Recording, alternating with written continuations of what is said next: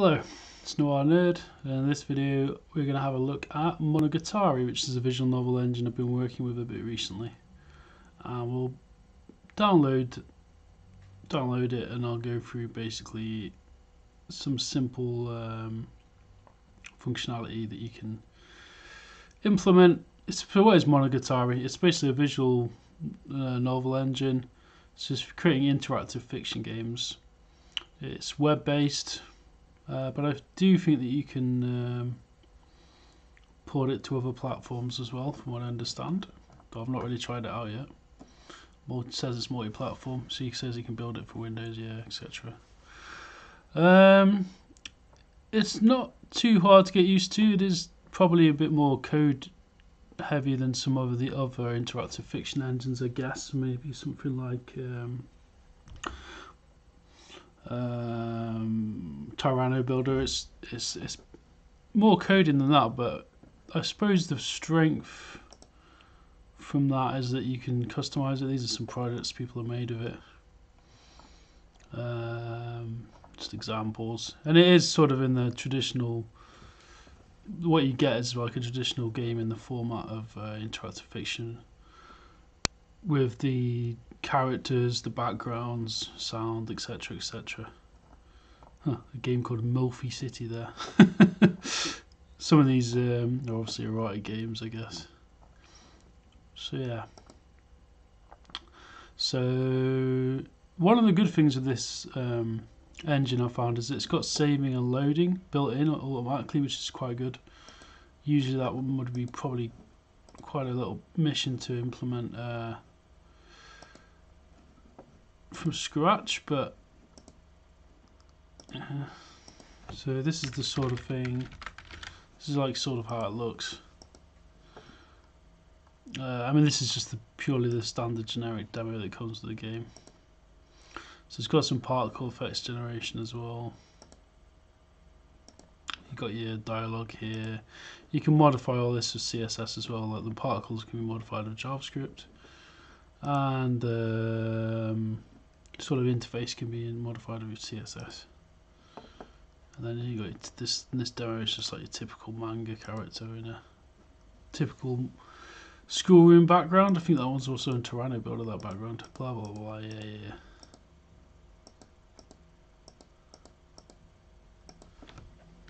Bob.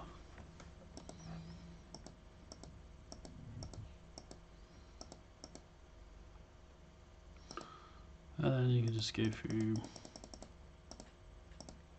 Yeah, it supports animations as well.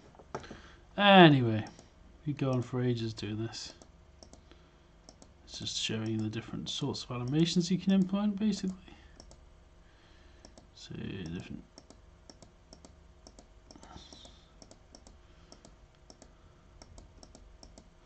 And it's just like the tutorial.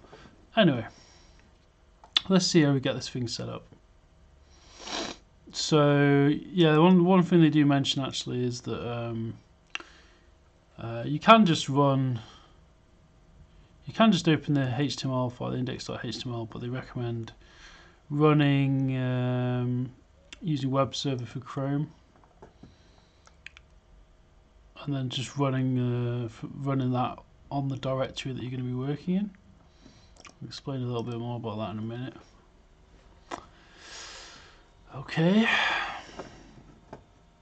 let's download it. Let's download the source. Where did I put that page? Download it.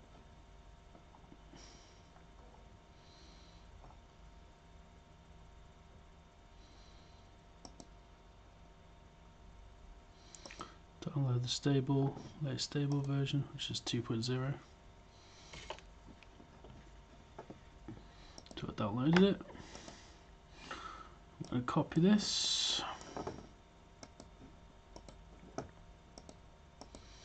Go into my dev work folder. Create a new one called Mono Demo or something.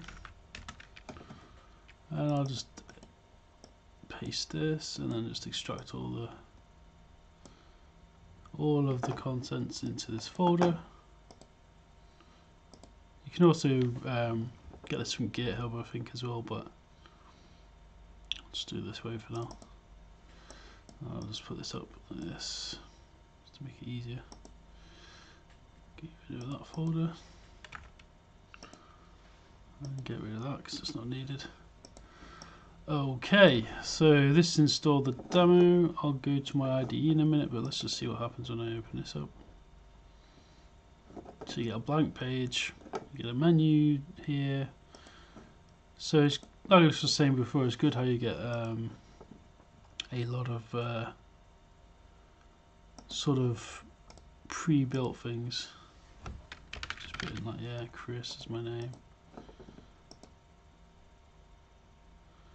So just say no, and this is just the standard it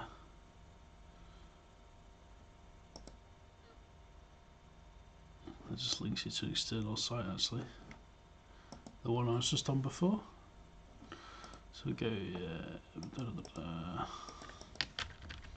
whatever. Let's have a look and see how we can edit this a bit. So I've got some. So I'll just go over the sort of folder structure, I suppose, and what's in each. Assets is where you hold all your assets for the game. So you've got character is obviously like the different characters, the different poses they have. So there's nothing in there at the minute. Fonts is different font styles.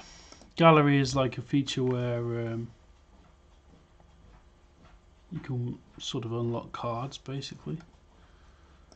Icons is just as you'd expect. Images I think is just for generic images, like maybe for background. Not for background, but for objects on a background. Music's pretty self-explanatory. Scenes is the background. Sounds is pretty self-explanatory. UI is pretty self-explanatory. As is videos and voices. And then engines like all the core, the you wouldn't really be touching any of that, to be honest.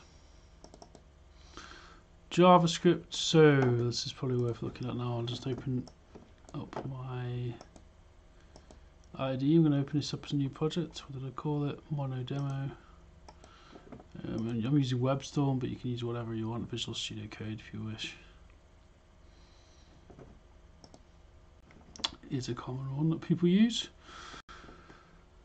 So let's open the demo and just have a look. So we've got in the JavaScript folder, and we've got a style folder, which obviously JavaScript is where we're going to have our programming and our. Might spend most of the time actually editing, because most of what you'll be doing here is editing this, which is like the script. The script, well, it's not like the script, it's called the script, but it's where all the dialogue for the game actually takes place. So we've got some different options you can customize here, none of which I've really explored a great deal yet. But most of the time where you're going to be editing anything is in the script.js folder. So just so this makes sense as well, say if you add an asset in the in your folder, like for scene, you also add it here. So if I go and just find an image now, like I don't know, can be anything, just this, whatever. It doesn't have to be anything real at this point. So copy that image, go to, where is it?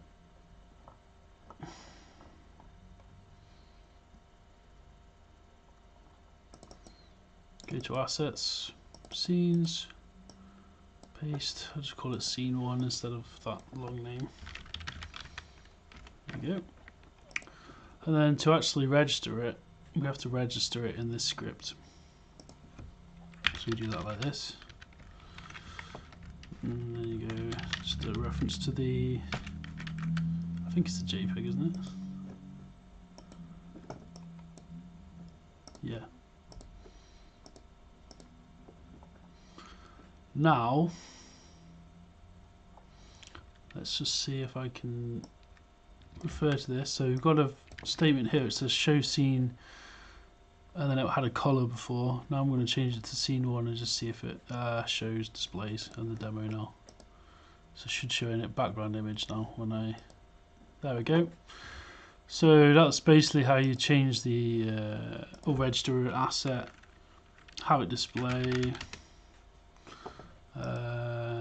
So that's pretty easy really. Just you just say show scene, then you can add with an optional animation as well. So with fade in, it's got there, which is just what was on there before.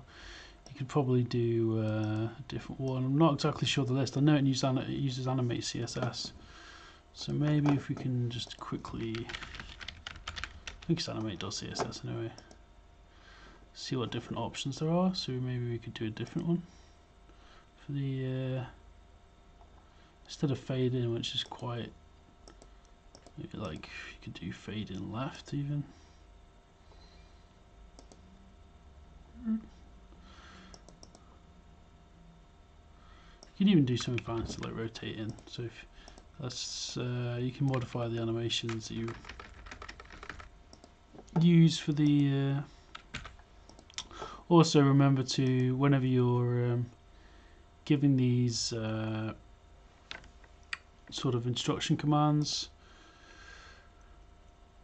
encase them with these quotation marks and then also the end comma, otherwise it's going to break. Okay, should see a different animation now. There you go, so we rotated in there instead. So yeah, so you've got access to this animate.css is installed as part of Monogatari's engine. So what if we want to show a character? Now I've got a asset from before I can use for this because ideally you want a character image with a transparency. So let me just grab that guy.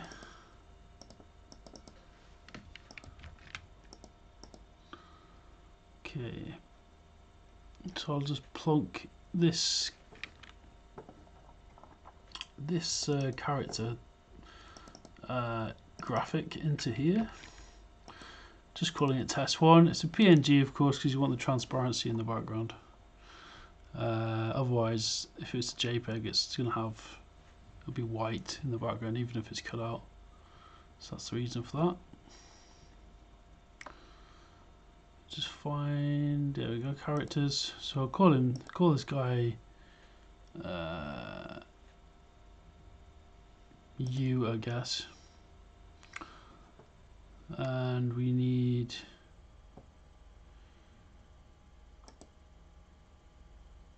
let me just remember how to do this. Let me quickly think.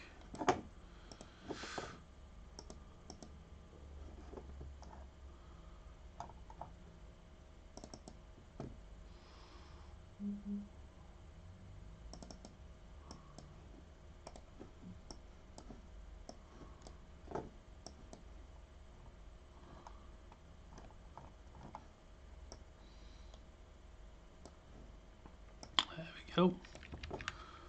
Sorry, I just forgot exactly the way to structure it, but basically you add another, that's the scenes, add another attribute within the object called sprites, comma, then we're just going to add something like that, like normal, just one for now.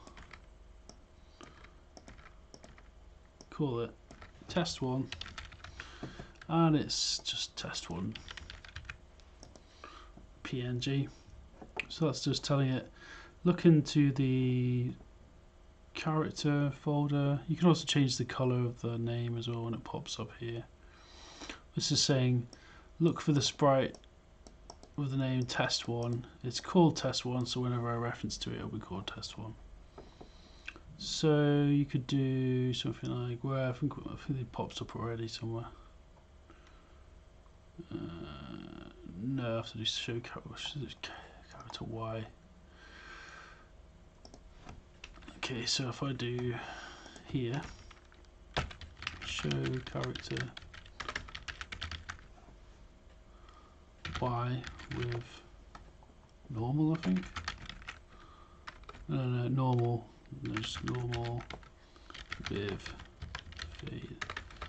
fade in, comma. Now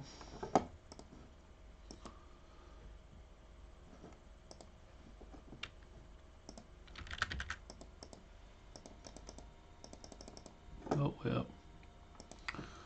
Oop, I did something wrong there. Just double check something.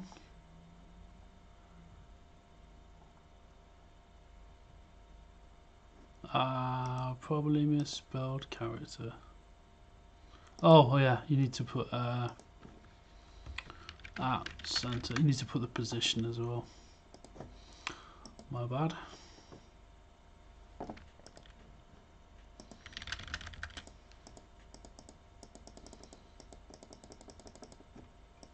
Maybe not. I've probably misspelled character knowing me. Just copy that and just put it to normal. It's not A, it's Y. I'll explain what I'm doing here in a second, just while I've typed it out correctly first. So Y is a reference to this. That's the sort of reference to the character, and then the sort of sprite is test1. I left it as test1. That's probably why it wasn't shown before. For some reason I thought I'd put it to normal, but I just called it test1. Amazing short-term memory skills. There we go. And then the character shows in the center, fades in. So that's how you do that. Okay, and then I guess to just cover very briefly, you've got a style, main CSS. So if you want to customize any of the existing styles, you can do it in there. You can change this text box, for example, or you can modify it, modify whatever really, modify really whatever you want. So this is where you're going to override styles and modify them basically. And this you'll probably never really touch because it's just already set up to work for you with Monogatari. I think I'll leave it at that. I'm not exactly sure what else I can go over. There's other stuff you can do with this engine, of course, but I try to give a quick overview of